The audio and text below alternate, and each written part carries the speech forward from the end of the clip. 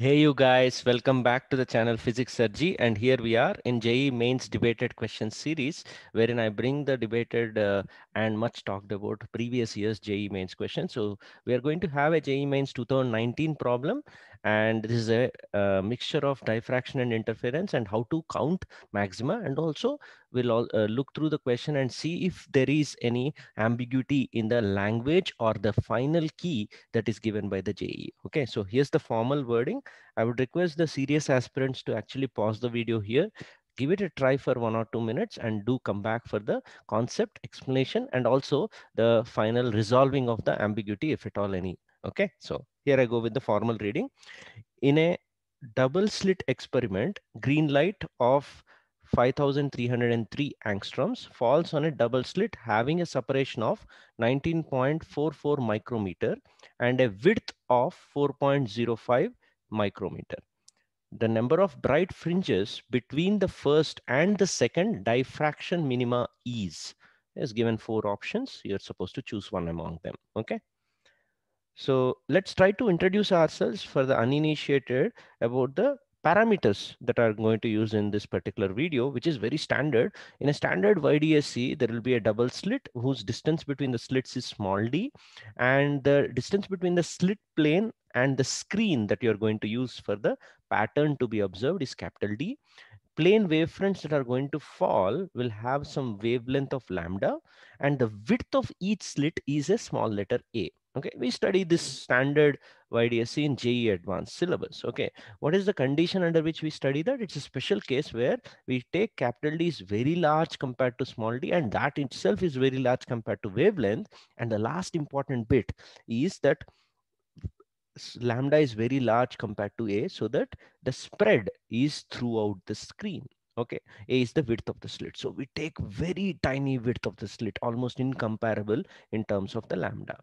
Then what happens in the JEE main syllabus when we study diffraction as a single slit experiment? We relax that condition. So here we go with the concept. Lot of things on the screen, just follow my lead so that one by one we will be able to understand the things here. So the diagram, first one on the left side of your screen, represents the intensity or relative intensity on the screen from the center of the screen as you move outwards on the either side. Okay, so this is the upper side of the screen and this is the lower side, you could call it. Here as we move up and down, someone has managed to draw the graph of intensity on the screen.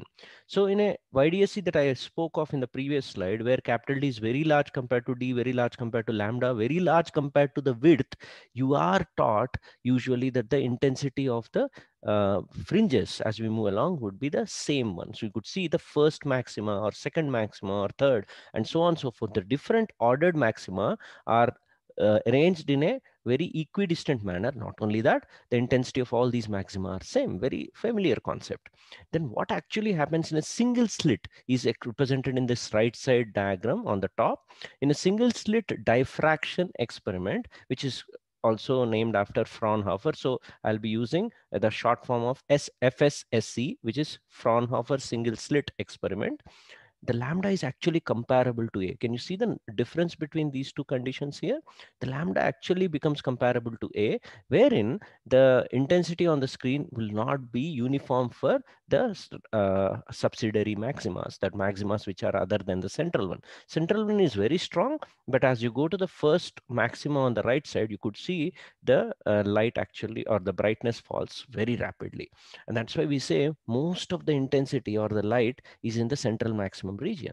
Now, what happens if I can take this condition of a single slit experiment and put it to the double slit? That means from each of the two slits, now the wavefronts would start coming out having this kind of a condition, right? So marrying these two is on paper nothing but multiplying the two functions.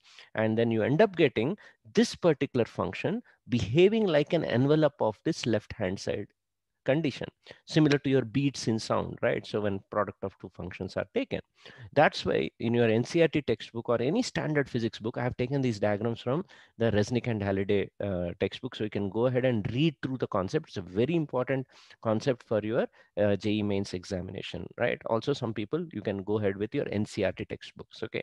So it's almost like picking this particular curve and placing it inside this. That's why this is called envelope of this one. Okay. So diffraction curve becomes the envelope of the interference pattern, as you could clearly visualize. So that is the YDSC with this relaxed condition.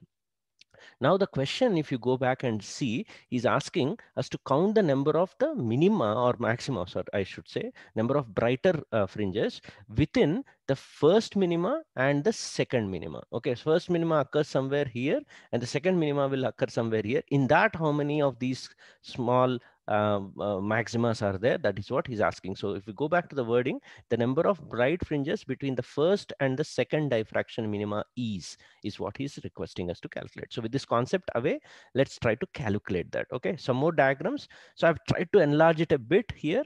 You could see, and since the diagram has been picked from Resnick and Halliday, for the sake of simplicity, I've taken lambda for this particular diagram is equal to a by 10. Okay, so you could see that at point 1, you would end up having the minima. How do you do that? From center to the first diffraction minima, center to the first diffraction minima, we have a condition called a sine theta equal to lambda.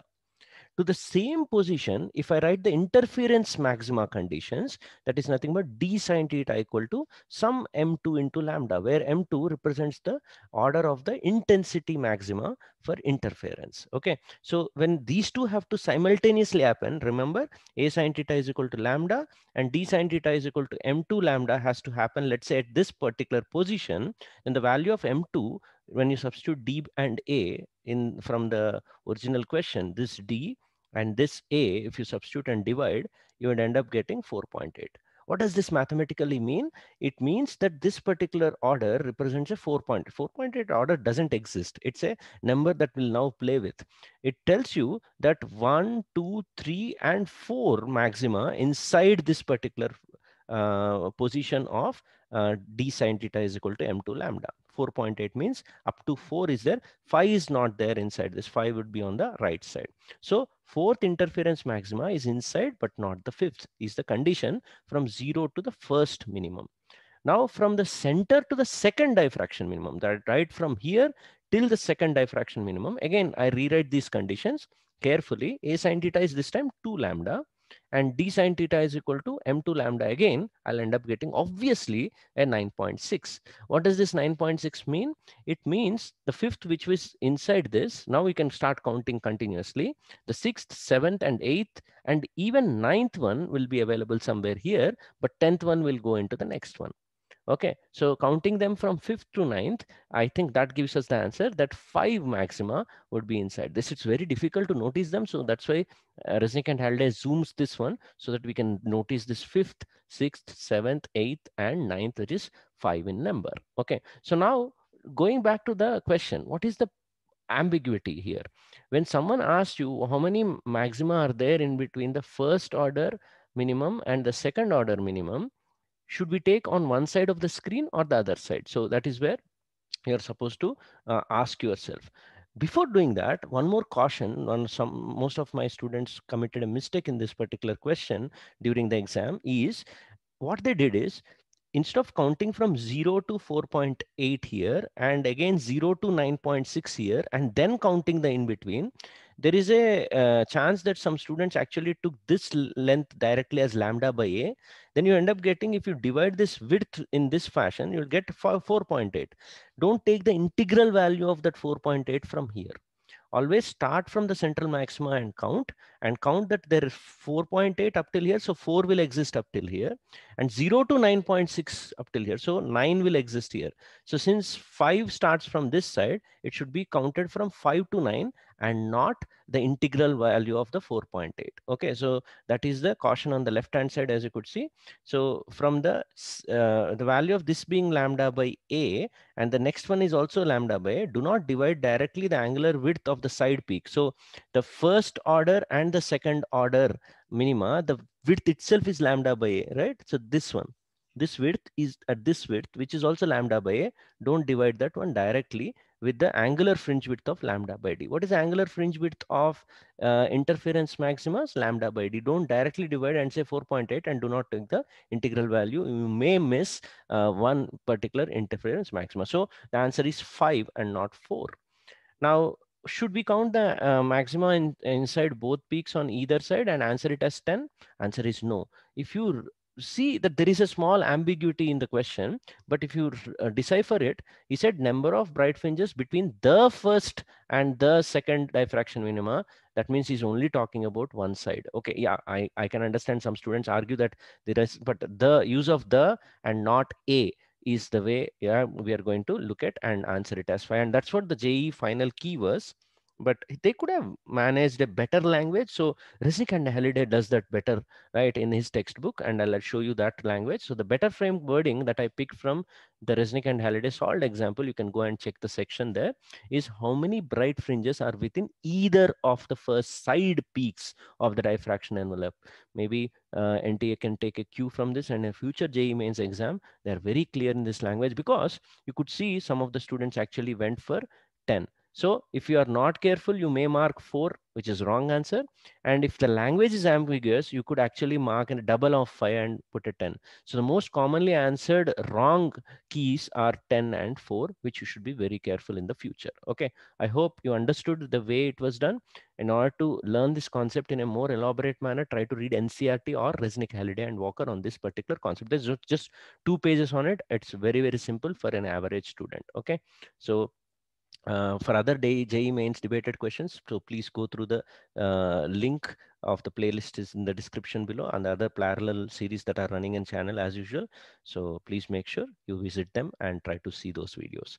Okay, and I'm happy to announce that this particular channel is now going to feature in the FEEDSPOT'S top 90 channels, now top 90 physics channels feature. Okay, so this is a snapshot of that, one of the top 90 channels that they have recognized, and link of that particular list of those 90 channels is in the description below.